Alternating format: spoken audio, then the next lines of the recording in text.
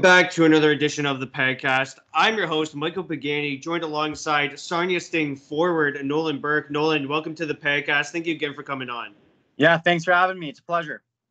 You know, lots of people during this coronavirus pandemic have turned on Netflix. So what have you been doing during quarantine? I've been at the start. I was just same way, just doing Netflix, playing video games, trying to stay active any way I could. Then the golf course opened up, so I was golfing a lot. Then work opened up, so I've been working a bit. And then I think I'm starting back in the gym on Monday. And I've been actually getting on the ice the last month, like twice a week. So I've been pretty fortunate to have been able to have the things I have so far. And have you been doing any golfing or any skating with your teammates or friends?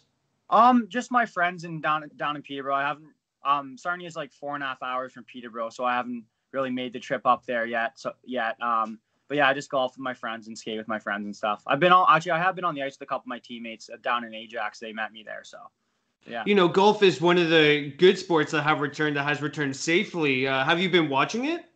I've been watching it a bit. Just like I don't watch it live, but like I see highlights on YouTube and stuff like that. So I always tune into those and watch in a bit. How has your perception on the coronavirus changed since March to where we are today? Yeah, I think it's crazy. I'm glad stuff's opening up, but I think we still got to be careful because it would suck if we had to restart this all over again. So, yeah. Because I caught myself watching the Oklahoma City Thunder, like the whole highlight of when that got canceled, and I was watching that video, and it just made me reflect on where we are today, and like how long of a journey it's been without sports. Yeah, no, it's been nuts. I've just been watching back a lot of Leafs games, a lot of Raptors games, just like stuff like that, just trying to get back in any sport possible, really. Yeah, I know. We're so sport deprived that we're grasping at literally anything. Yeah. So getting into your story bit here, who influenced you to start hockey? Oh, just my mom and my dad. My mom's family, brothers played hockey and stuff. My dad played hockey growing up and stuff like that. Plays ball hockey. So, my parents are a lot of big athletes. So I think they just threw me in when I was 3 and like the Timbits, whatever, and then just kept going from there. Was there a player who you wanted to model your game after growing up?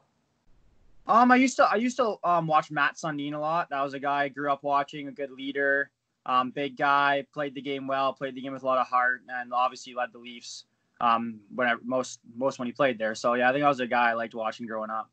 Okay, hold on. I have to let my dog in. Give me a second. Yeah, no problem.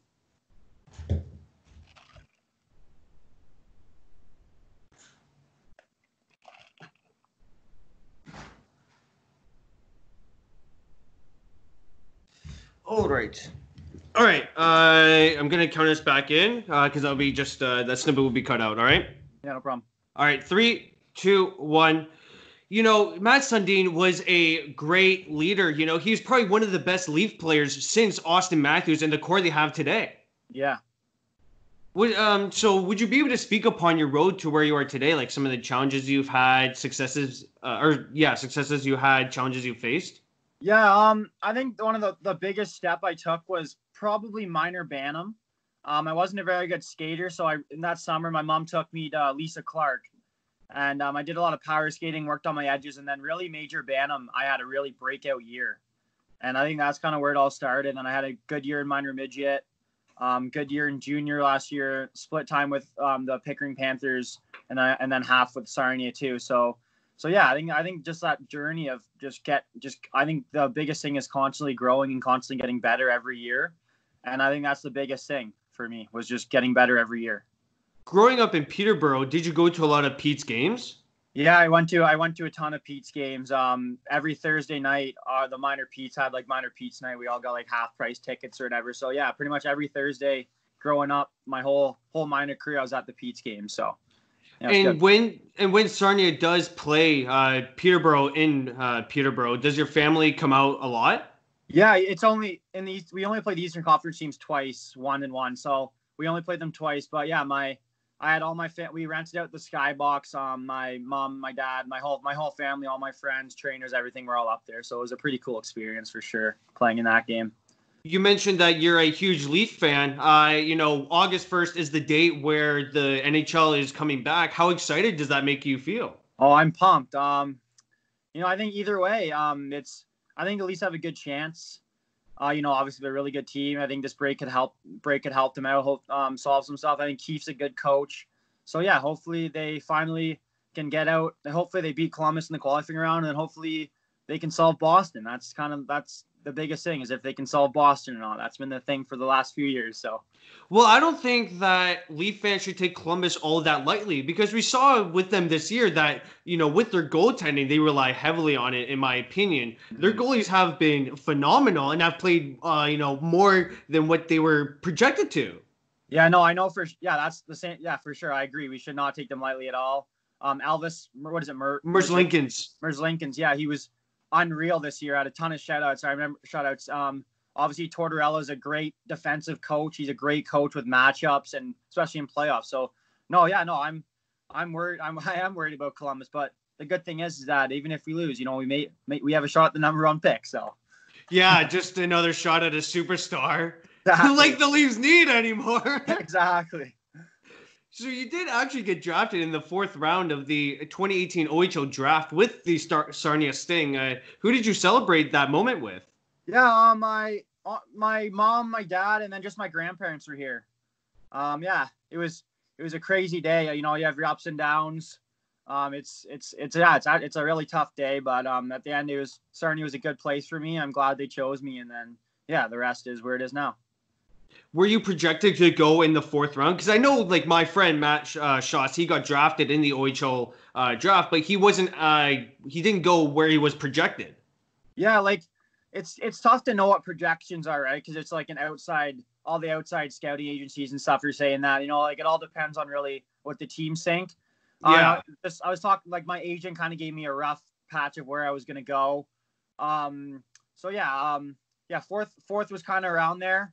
I was kind of getting nervous towards that. I was like, I was kind of getting scared. You see guys that you think should go ahead of go, and you're like, I should have went there. But it doesn't matter, right? It all depends. It doesn't matter really where you go. It all depends on how you perform after that. So yeah. And like you mentioned earlier, you did join Sarnia and further playoff run. How big was that playoff run for your development? Yeah, I think it was huge for my development and my confidence. My team in Pickering, we lost in a play-in game, so our season was done. I went right up to Sarnia after that, and I played in the last 13 games. Had a goal, two assists. So I thought I played pretty good in those last 13 games going to playoffs. I played the first 3 playoff games. I didn't play the last one. We got swept by Saginaw, but just like that playoff atmosphere, the playoff experience was pretty cool to be a part of, especially as a 16-year-old, and I didn't play the year there. So I was pretty proud of it, and it gave me a good footing going into the past season there. So did the playoffs ever prepare you for, I guess, the next season?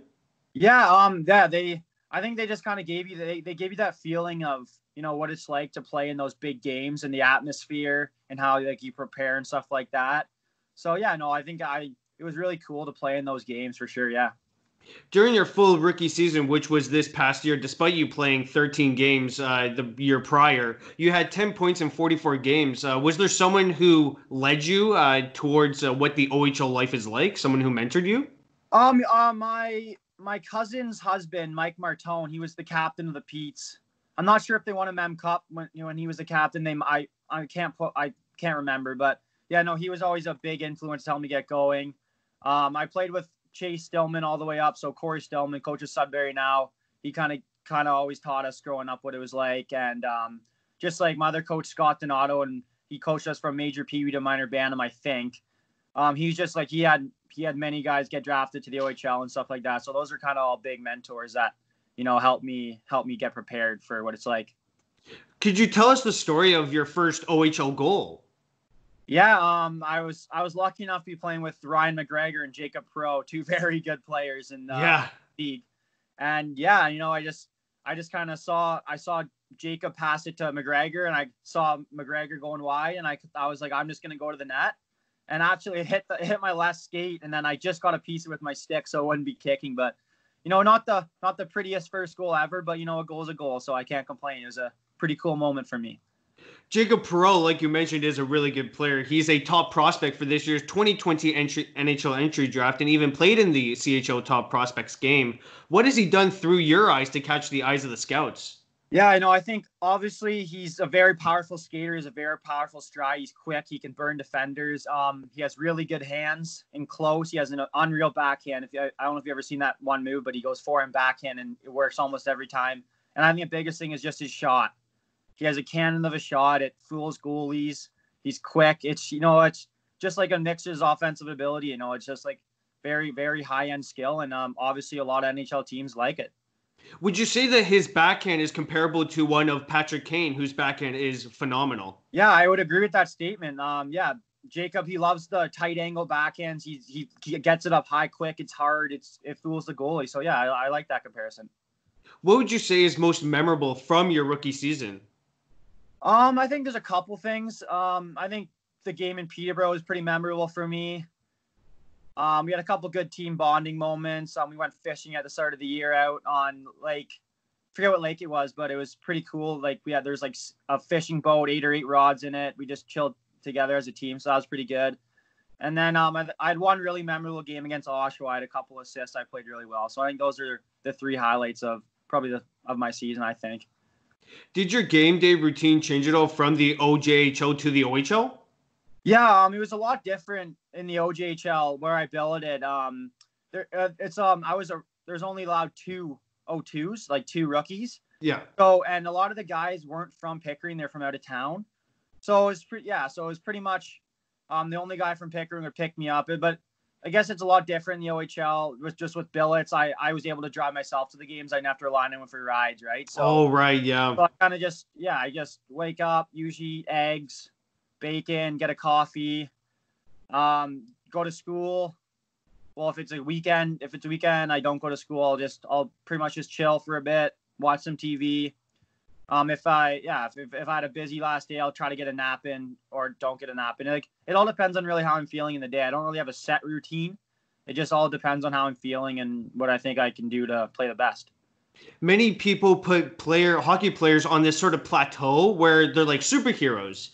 Do you think many people forget that you do go to school and have, other things to do besides just training on hockey?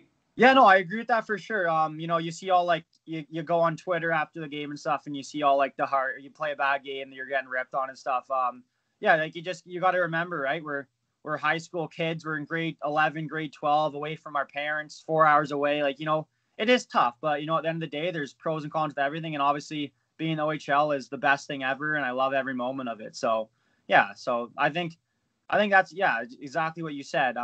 It's people are tough on you, but that's expected. You're playing a high level of hockey.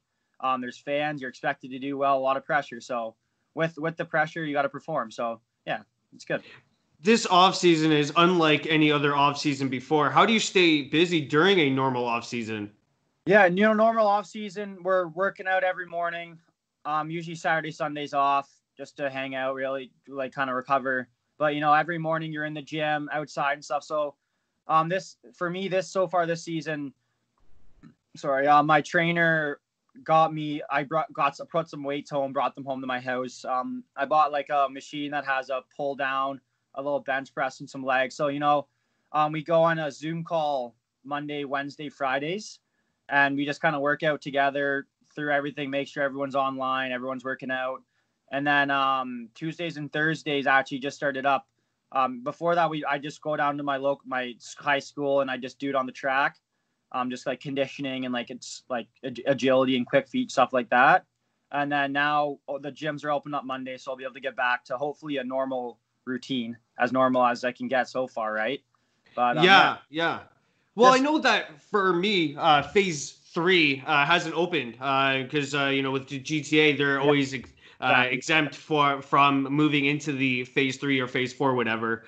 So with Phase 3 coming for you Monday, that brings gyms and cinemas, right? I'm not sure about cinemas. I haven't really paid attention to cinemas, but our gym, we're allowed, I think, groups of 10. If that sounds right, I'm not exactly sure, but I think you're allowed groups of 10 a session. You have to book in a time or whatever. So. Yeah, so we just gotta go with what we can go with. At least I'm getting back in the gym, right? You just gotta make the most of what you have, and then What was the biggest challenge for you as a rookie this season? I think a lot of it was just confidence, right? Obviously you're a rookie, you're fighting to get in and out of the lineup every night. So you think, you have a bad practice or bad game, your confidence goes down. So I think the biggest thing for me was like riding my highs and then trying to get back out of my lows, just trying to play with confidence, just trying to play my game. And then hopefully, try to play as much as I can, get in the lineup as much as I can. Obviously, the season was horrible for rookies, given the fact that it got canceled due to something we can't even control. How did you find this? How did you find out the season was getting canceled? Yeah, we played a game, and I think we played in London, and it was like a Friday game, and then there was a practice Saturday, and we had a game Sunday, and I think the Friday night, or I'm not sure what day it was, but it was like that 3-day span is when the Oklahoma game, when someone tested positive, so they canceled that, and then the NHL shut down their season and stuff. So that Saturday at practice, we were getting ready for the next game, but we were all pretty sure that there wouldn't be a game. Like a lot of us, we kind of knew it was gonna be our last practice, but like we didn't know for sure. So yeah, no, it was really weird. We didn't know anything, but then our team called us in the next morning. They said we'll have a meeting. The league's gonna talk about it, and then I think as soon as the NHL shut down, we had a pretty clear understanding that we were gonna follow suit with them. But yeah, so that's kind of how that ended. But yeah, it was crazy for sure. Crazy.